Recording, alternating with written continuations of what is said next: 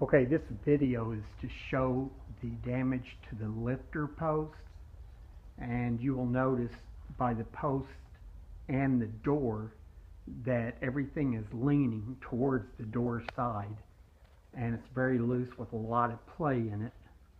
As we come up, you can hopefully see the door.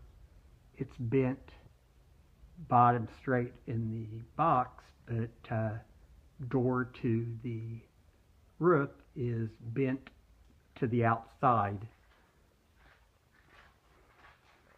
Let's see if we can get that again. Not sure how good you can see this, but hopefully it'll come in.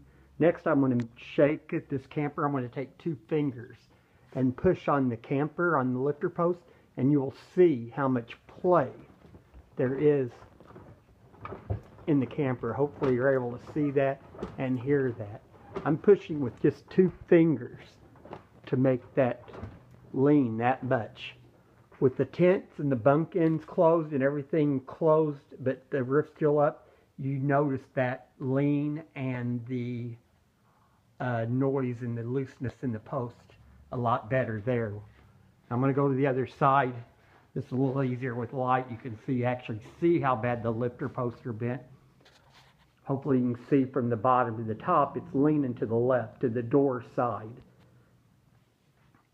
All the posts are like this. This is just one where it's easier to see it because of light.